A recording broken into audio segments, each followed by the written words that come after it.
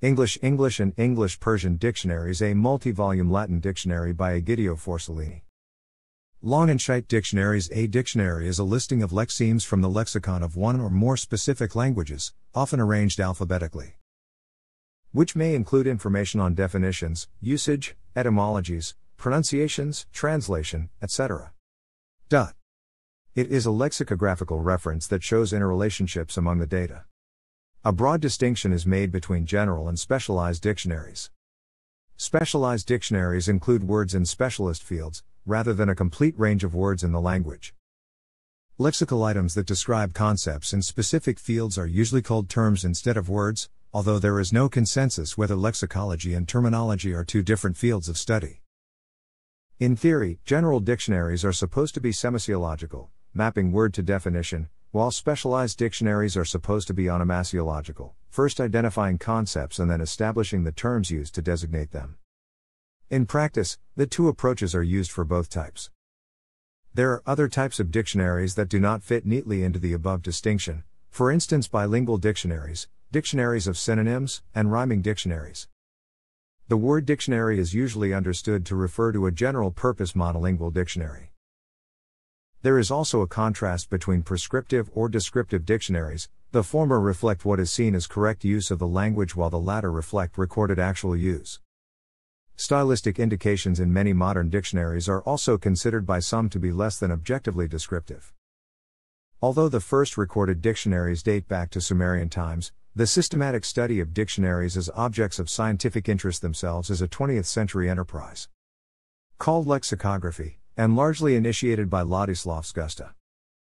The birth of the new discipline was not without controversy, the practical dictionary makers being sometimes accused by others of astonishing lack of method and critical self-reflection. The oldest known dictionaries were cuneiform tablets with bilingual Sumerian Akkadian word lists, discovered in Ebla and dated to roughly 2300 BCE, the time of the Akkadian Empire. The early 2nd millennium BCE era equals Hubbelu glossary is the canonical Babylonian version of such bilingual Sumerian word lists. A Chinese dictionary, the c. 3rd century BCE era, is the earliest surviving monolingual dictionary, although some sources cite the c. 800 BCE Shizhupian as a dictionary. Modern scholarship considers it a calligraphic compendium of Chinese characters from Zhou dynasty bronzes. Philetus of Kos wrote a pioneering vocabulary disorderly words which explain the meanings of rare Homeric and other literary words, words from local dialects, and technical terms. Apollonius the Sophist wrote the oldest surviving Homeric lexicon. The first Sanskrit dictionary, the Americosa, was written by Amerisima c. 4th century CE. Written in verse, it listed around 10,000 words. According to the Nihon Shoki, the first Japanese dictionary was the long-lost 682 CE Nina Glossary of Chinese Characters. The oldest existing Japanese dictionary, the c. 835 CE Tenrei Banshu Meigi, was also a glossary of written Chinese. In Frahangai Palavig, Aramaic heterograms are listed together with their translation in the Middle Persian language and phonetic transcription in the Pasand alphabet. A 9th century CE Irish dictionary, Sonus Cormaic, contained etymologies and explanations of over 1,400 Irish words. In the 12th century, the Karakanid, Turkic scholar Mahmud Kashgari finished his work Divanyu Lugatit Turk, a dictionary about the Turkic dialects, but especially Karakanid Turkic.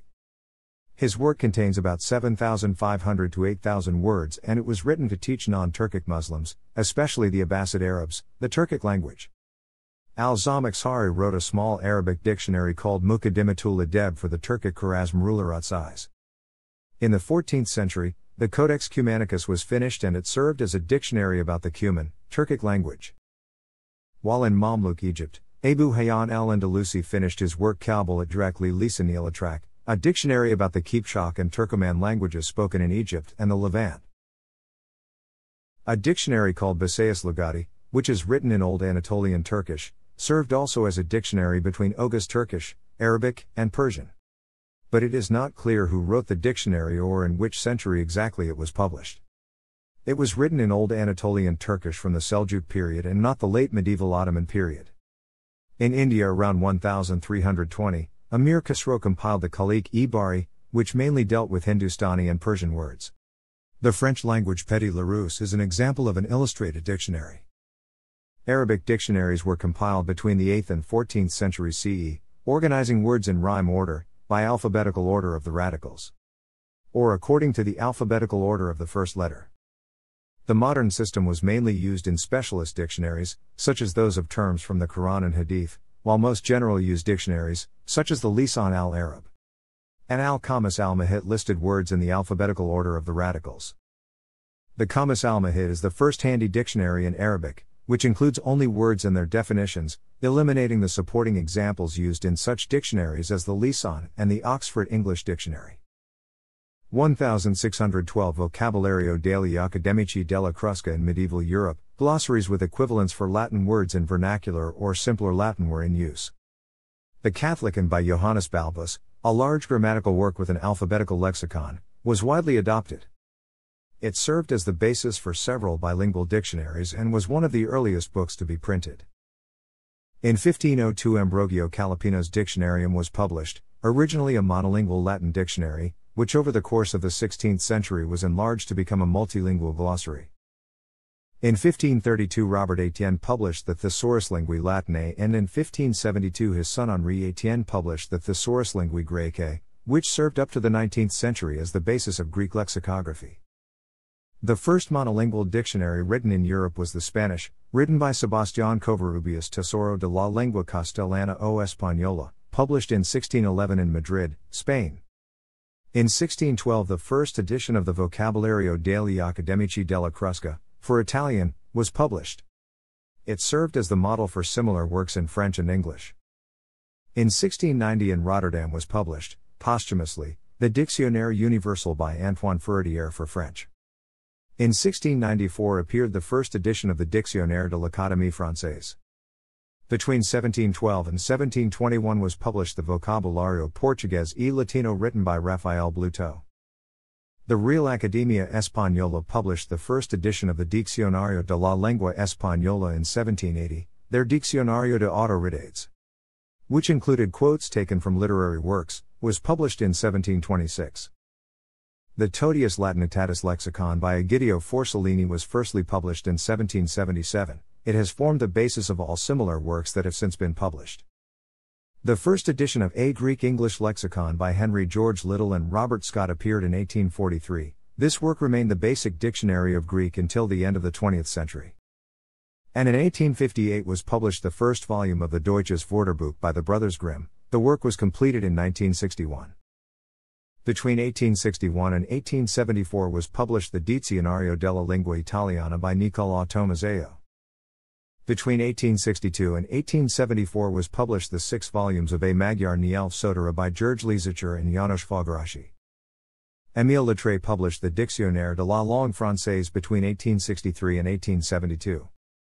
In the same year 1863 appeared the first volume of the Woordenboek der Nederlandsche Taal, which was completed in 1998. Also in 1863 Vladimir Ivanovich Dahl published the Explanatory Dictionary of the Living Great Russian Language. The Duden Dictionary dates back to 1880, and is currently the prescriptive source for the spelling of German. The decision to start work on the Svenska Akademiens Ordbok was taken in 1787. The earliest dictionaries in the English language were glossaries of French, Spanish or Latin words along with their definitions in English. The word dictionary was invented by an Englishman called John of Garland in 1220. He had written a book Dictionarius to help with Latin diction. An early non-alphabetical list of 8,000 English words was the Elementary, created by Richard Mulcaster in 1582. The first purely English alphabetical dictionary was A Table Alphabetical, written by English schoolteacher Robert Cowdrey in 1604. The only surviving copy is found at the Bodleian Library in Oxford. This dictionary, and the many imitators which followed it, was seen as unreliable and nowhere near definitive. Philip Stanhope, 4th Earl of Chesterfield, was still lamenting in 1754, 150 years after Cowdrey's publication, that it is a sort of disgrace to our nation, that hitherto we have had no standard of our language, our dictionaries at present being more properly what our neighbors the Dutch and the Germans call theirs. Wordbooks, then dictionaries in the superior sense of that title.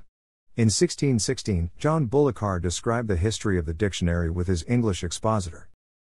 Glossographia by Thomas Blunt, published in 1656, contains more than 10,000 words along with their etymologies or histories.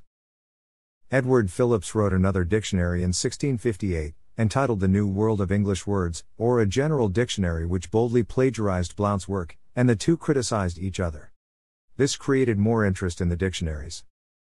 John Wilkins' 1668 essay on philosophical language contains a list of 11,500 words with careful distinctions, compiled by William Lloyd. Elisha Coles published his English dictionary in 1676. It was not until Samuel Johnson's A Dictionary of the English Language that a more reliable English dictionary was produced. Many people today mistakenly believe that Johnson wrote the first English dictionary, a testimony to this legacy. By this stage, dictionaries had evolved to contain textual references for most words, and were arranged alphabetically, rather than by topic.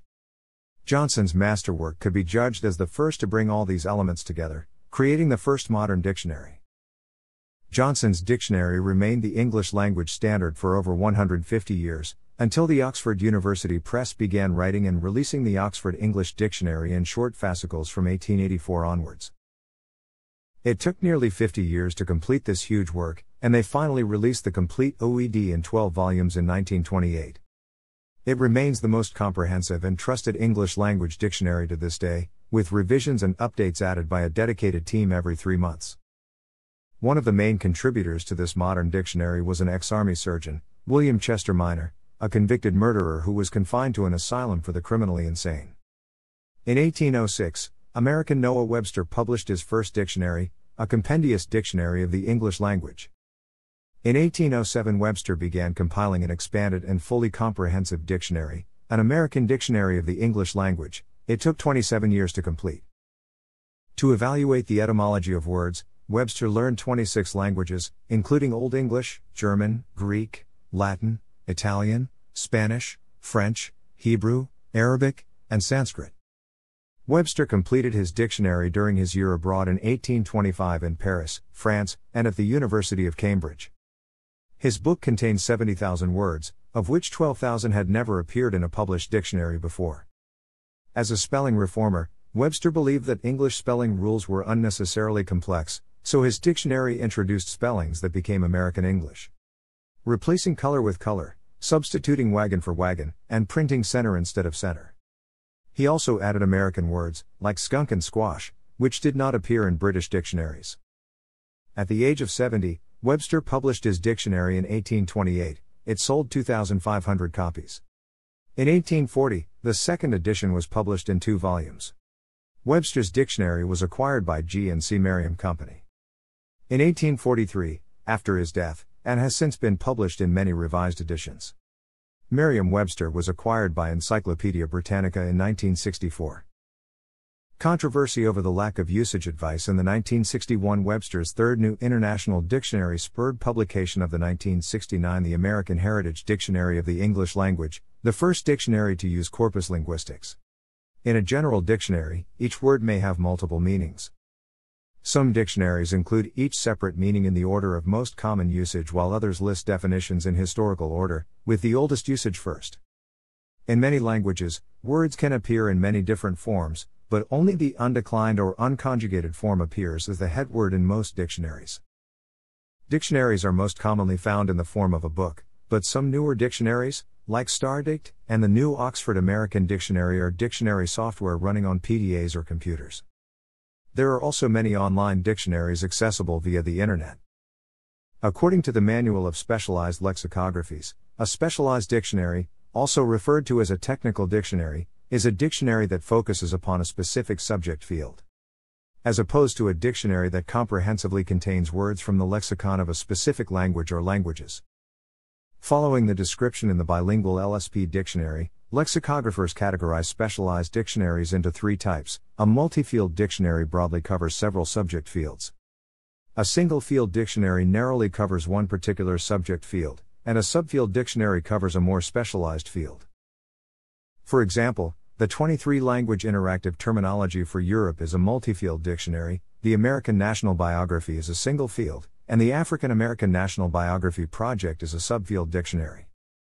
In terms of the coverage distinction between minimizing dictionaries and maximizing dictionaries, multi-field dictionaries tend to minimize coverage across subject fields, for instance, Oxford Dictionary of World Religions and Yadgar Dictionary of Computer and Internet Terms, whereas single field and subfield dictionaries tend to maximize coverage within a limited subject field. Another variant is the glossary, an alphabetical list of defined terms in a specialized field, such as medicine. The simplest dictionary, a defining dictionary, provides a core glossary of the simplest meanings of the simplest concepts. From these, other concepts can be explained and defined, in particular for those who are first learning a language. In English, the commercial defining dictionaries typically include only one or two meanings of under 2,000 words. With these, the rest of English, and even the 4,000 most common English idioms and metaphors, can be defined.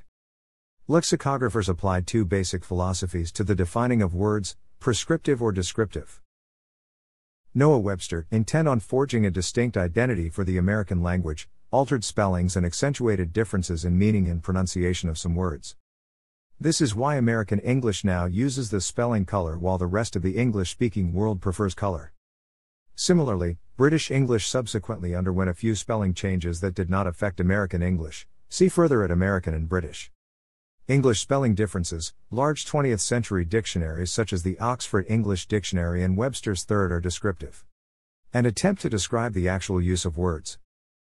Most dictionaries of English now apply the descriptive method to a word's definition, and then, outside of the definition itself, provide information alerting readers to attitudes which may influence their choices on words often considered vulgar, offensive, erroneous, or easily confused. Merriam-Webster is subtle, only adding italicized notations such as, sometimes offensive or stand.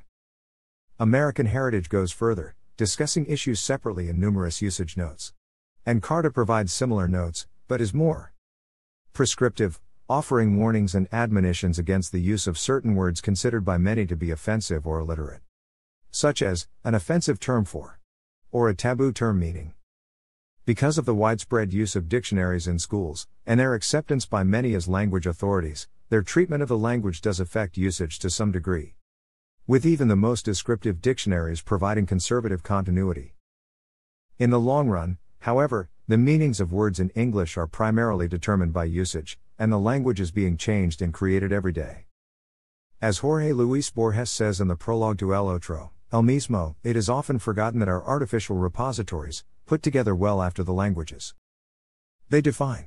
The roots of language are irrational and of a magical nature. Sometimes the same dictionary can be descriptive in some domains and prescriptive in others. For example, according to Gilad Zuckerman, the Oxford English-Hebrew Dictionary is at war with itself, whereas its coverage and glosses are descriptive and colloquial, its vocalization is prescriptive. This internal conflict results in absurd sentences such as Hi Tarog Odik Shatirmi Asadi Lumkanet. Whereas Hi Tarog Odi, literally she will kill me, is colloquial, me is archaic, resulting in a combination that is unutterable in real life.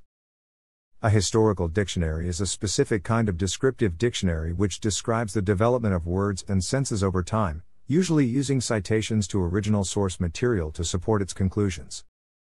In contrast to traditional dictionaries, which are designed to be used by human beings, dictionaries for natural language processing are built to be used by computer programs. The final user is a human being, but the direct user is a program. Such a dictionary does not need to be able to be printed on paper. The structure of the content is not linear, ordered entry by entry, but has the form of a complex network.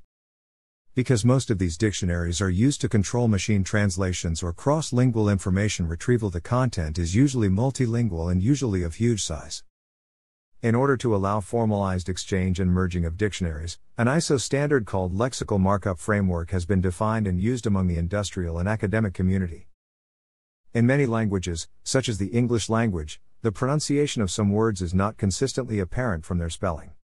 In these languages, dictionaries usually provide the pronunciation. For example, the definition for the word dictionary might be followed by the International Phonetic Alphabet spelling /dic-n-re/ or /dictionary/. American English dictionaries often use their own pronunciation respelling systems with diacritics. For example, the dictionary is respelled as dic sh-ner-e in the American Heritage Dictionary. The IPA is more commonly used within the British Commonwealth countries. Yet others use their own pronunciation respelling systems without diacritics. For example, dictionary may be respelled as dictionary. Some online or electronic dictionaries provide audio recordings of words being spoken. Histories and descriptions of the dictionaries of other languages on Wikipedia include: the age of the internet brought online dictionaries to the desktop and, more recently, to the smartphone. David Skinner in 2013 noted that among the top 10 lookups on Merriam-Webster online at this moment are holistic, pragmatic, caveat, esoteric and bourgeois. Teaching users about words they don't already know has been historically an aim of lexicography, and modern dictionaries do this well. There exist a number of websites which operate as online dictionaries, usually with a specialized focus. Some of them have exclusively user-driven content, often consisting of neologisms. Some of the more notable examples are given in List of online dictionaries and Category online dictionaries. Thanks for watching.